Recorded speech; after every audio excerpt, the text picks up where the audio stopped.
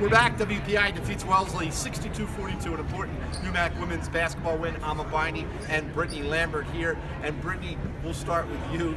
Career high 17 points off the bench, career high 5 3-pointers. When did you know it was going to be your day today? I mean, after I hit the first one, it felt really good to take the next ones. When they started falling, I don't worry about the misses, and I just keep shooting them. I mean, my coach is behind me, my team's behind me.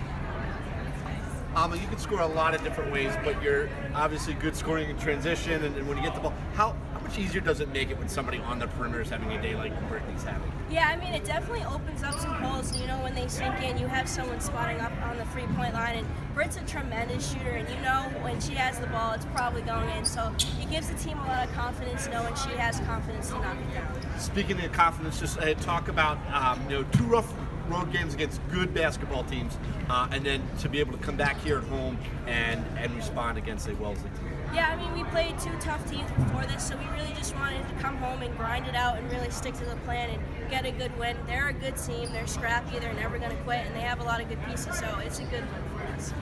Brittney, defense may have turned your three-pointers, and of course, what Alma brings offensively was big, but the second quarter, holding Wellesley scoreless for the first 8 minutes. What did the team do defensively?